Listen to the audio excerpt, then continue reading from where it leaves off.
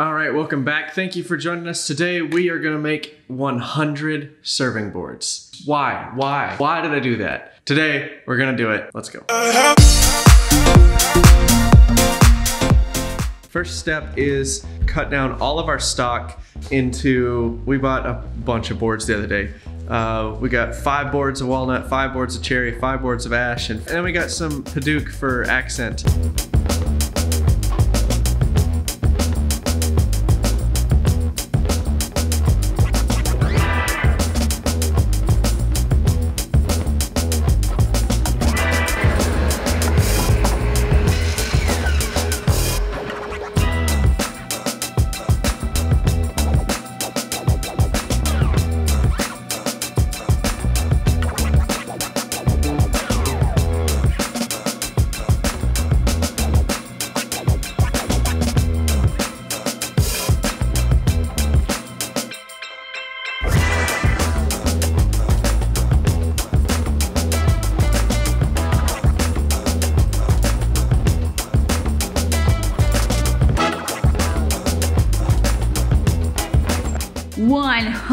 Serving boards. It's just a nice round arbitrary number that will teach us how to kind of an outrageous number. Make things at a production scale. Anyway, we're gonna start out easy with some serving boards. They can't be that complicated.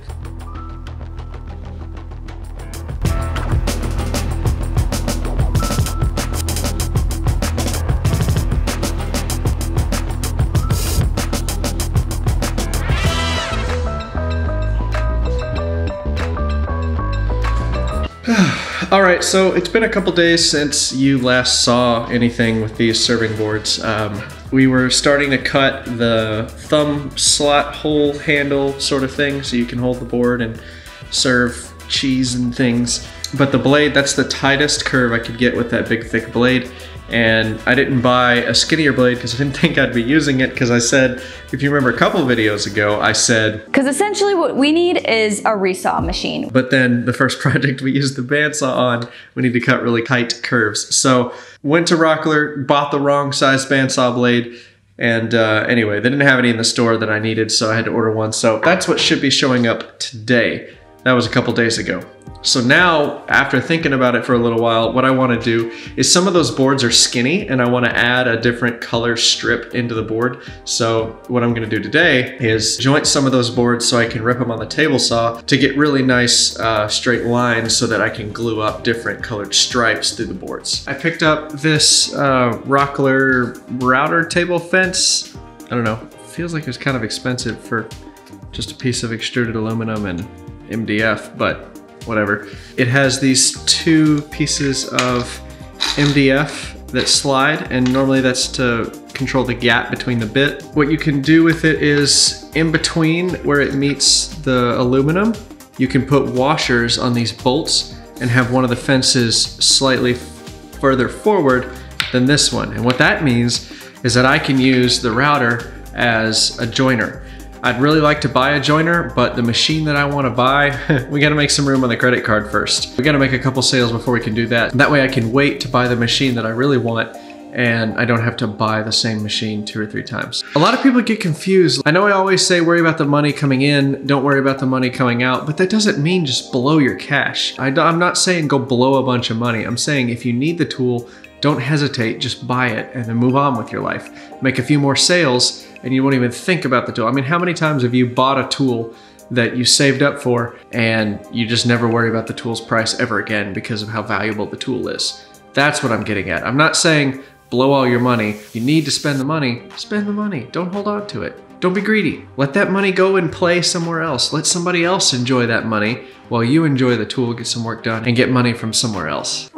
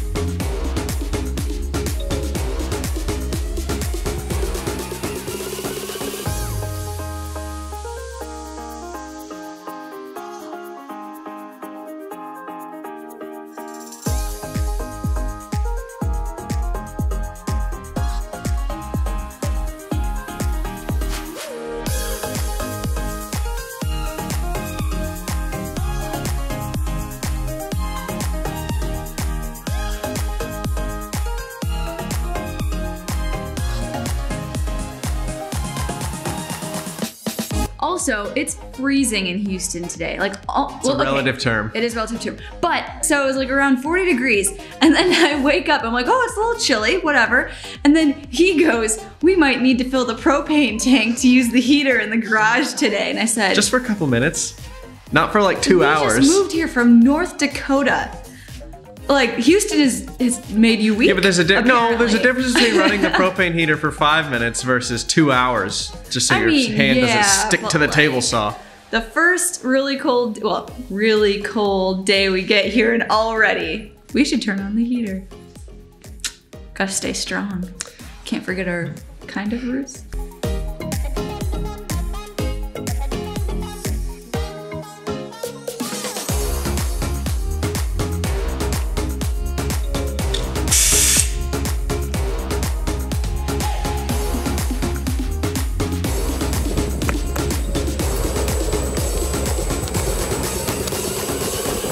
Man, that's fun.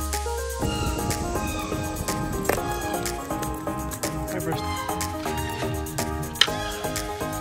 Yeah, Bruce is doing really good with the freaking birds. Anyway, Bruce is doing a lot better with the scooter. He does just about like he did with the bicycle. He just runs right beside you. Not a problem in the world. Jenny's gone right now. She's gone doing some training for our new jobs. I didn't get hired soon enough, so just enjoying a nice fall afternoon in Houston, all by myself. Well, I got Bruce.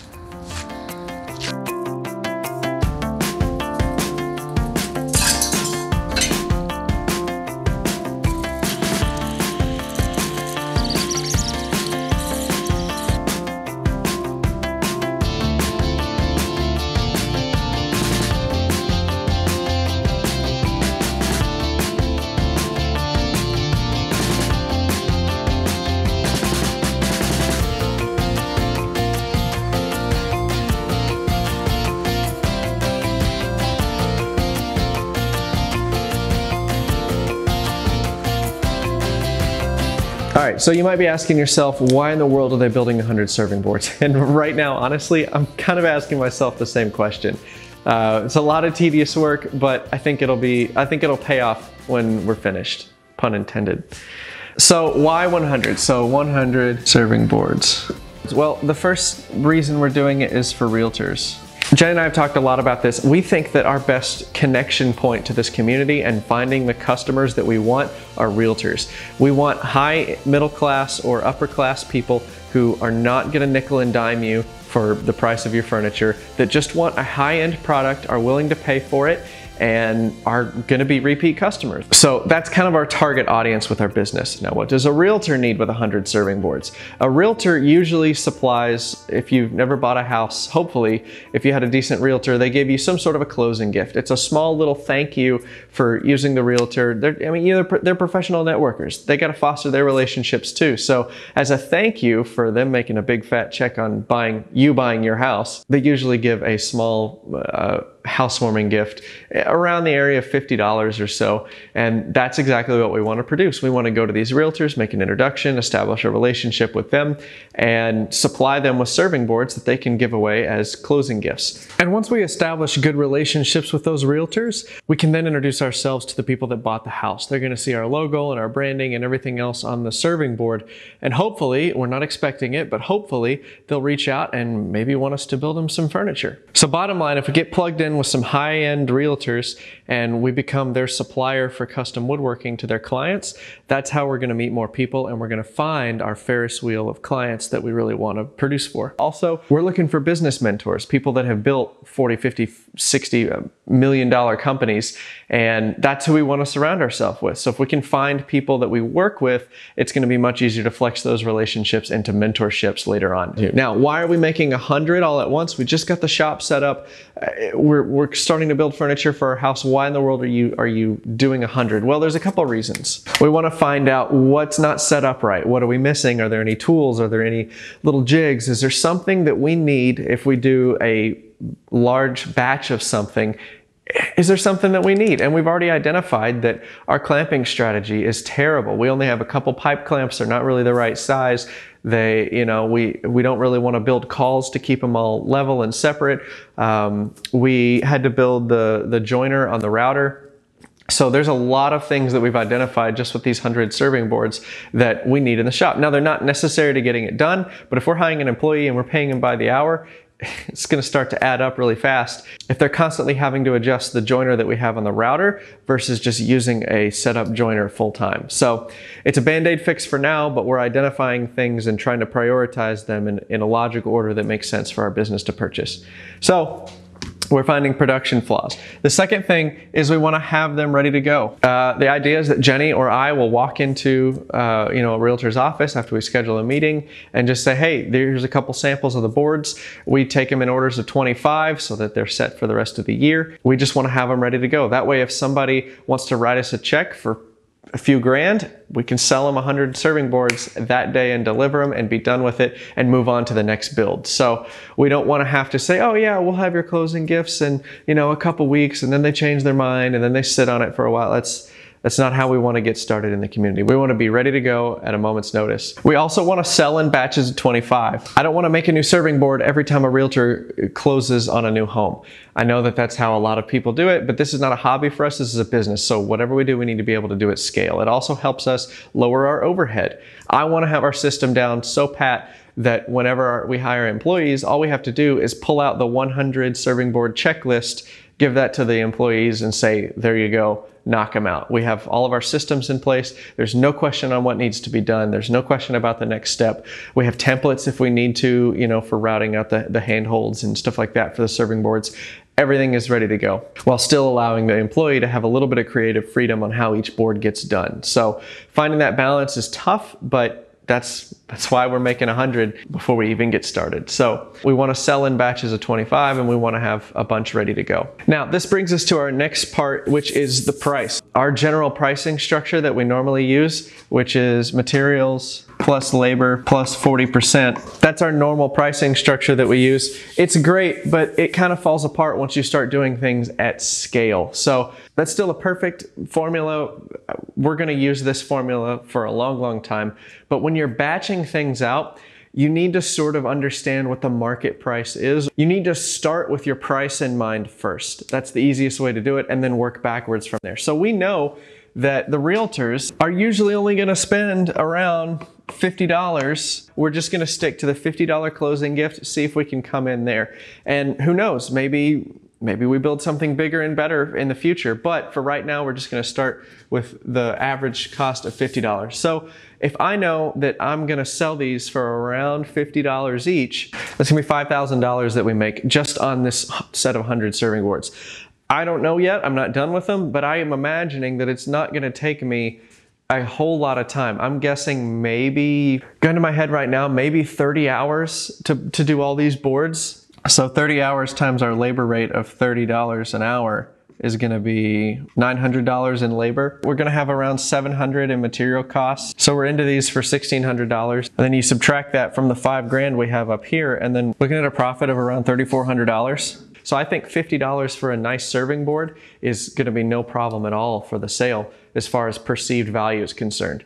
Because think of it from the realtor's perspective. They're getting a custom, handmade, unique piece from a local woodworker. What says welcome to the neighborhood like something built locally? We've got a pretty good value proposition for the realtor to spend, $47, $55 or so per board. And at a profit of $3,400 for, half a week's worth in the shop, I'd say that's pretty good. Now again, we may not get this much for the boards, and that's okay.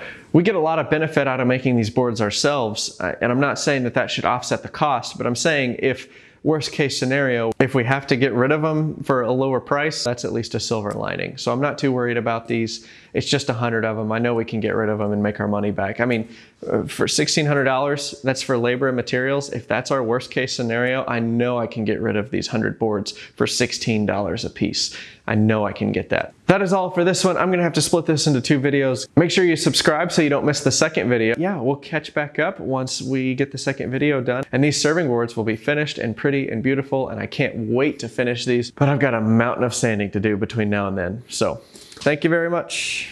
if you're interested, if you're just the weekend woodworker and you just want to sell some of your stuff, we have courses. It's the first link in the description. And we kind of go through our whole sales process and how to find good customers and how to market yourself and how to price your work and all that sort of stuff. So don't be intimidated by all this if you don't want to scale and you don't want to grow just as fast. If you just kind of want to get your feet wet with sales, we can definitely show you how to do that.